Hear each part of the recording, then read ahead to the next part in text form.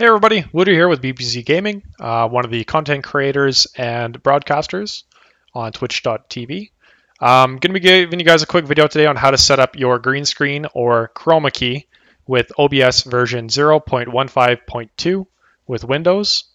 As you can see behind me, I do have a green screen. Just some quick things. As you can see, the lighting is a bit different. It's brighter up here and it's darker down here. That's going to cause you issues down the road. That's hands down more important than what quality you're using, what shade of green. There's different colors you can use as well, but keep that in mind. The lighting has to be even behind you or you're going to have issues down the road like I currently have, but I mean, it works for what I'm currently doing, so I'm content with it. The fabric behind me, actually, I just grabbed from Fabricland, so go ahead and head down to any fabric store. Think of where your grandma would go to get fabric for quilting. Somewhere like that.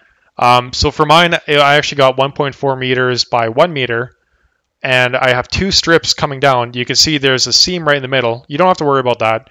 It's not going to be visible when you actually set up the chroma key. And I mean, I got that fabric for maybe $30, and it's just thumbtacked in the wall. By all means, you can go out and spend hundreds of dollars on a professional setup. I actually used to be a professional photographer, so I still have my 10 foot by 8 foot backdrop. I have my stands, I have everything, but the amount of space it takes up, it's not worth it for this not being like my main source of income or basically anything. So I just have a thumbtack to the wall, and I mean it works fine. Like I said, my lighting in here sucks. I have a ceiling fan right over here, and over here it's dark. You can see just by how my hands are, how they're lit up. So in the future, I'm probably going to end up putting a light down there or something, just shining on the screen to make it even light at least, because that's going to be your biggest thing. So quickly getting into it, not wasting too much time, we'll shrink that down, get this over here. So again, OBS version 0.15.2. So I already created a webcam, and that's just your video capture device. So we'll click on that. Properties. That's the wrong thing. Go to properties.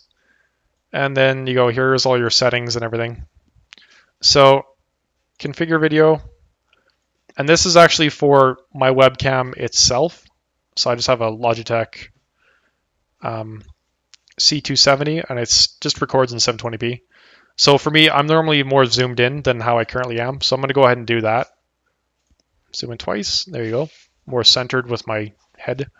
And go to advanced settings. Anything auto, turn it off because it's going to cause you issues, especially when you have a bright green object around you. It's going to try to even out for that. So make sure all your auto settings are off. Adjust everything so it looks the most normal to you based off how your lighting is.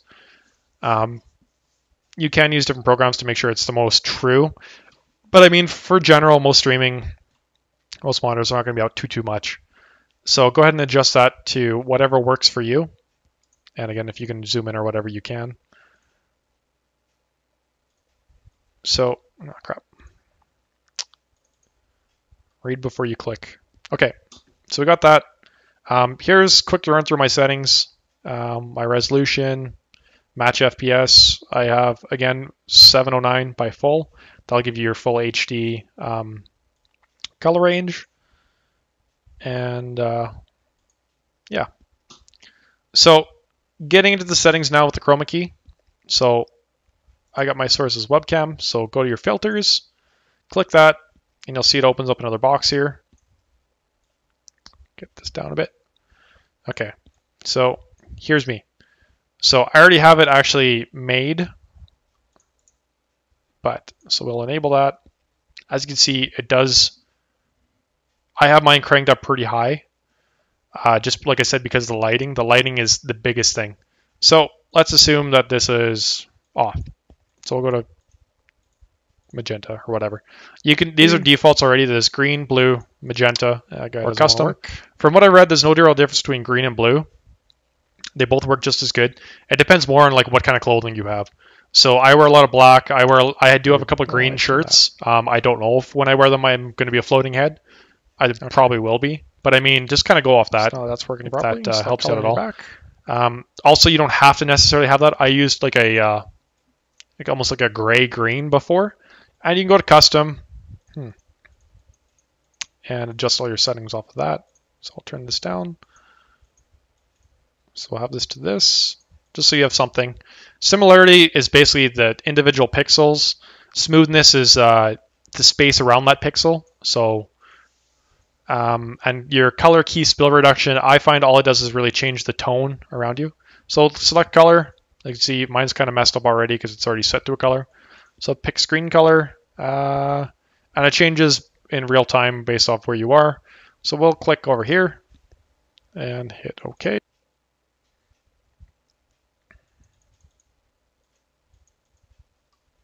So for me, I'm just using my green, and I have my similarity cranked up pretty high. Like I said, the issue for me is the lighting. So you'll see it tries to get rid of up here the more I turn it up, and it gets more even. But then down here, because it's so dark, the more I adjust it, you'll start to see my head up here, because the lighting will start to go away, and eventually your whole body will disappear. So I try to find that sweet spot about here, where it's not very noticeable, especially considering my webcam isn't super high or super large on most times I'm streaming. It's usually around here. So there you go. We got that set up. And it'll take a lot of tinkering around for that. So take your time, find out what works best for you.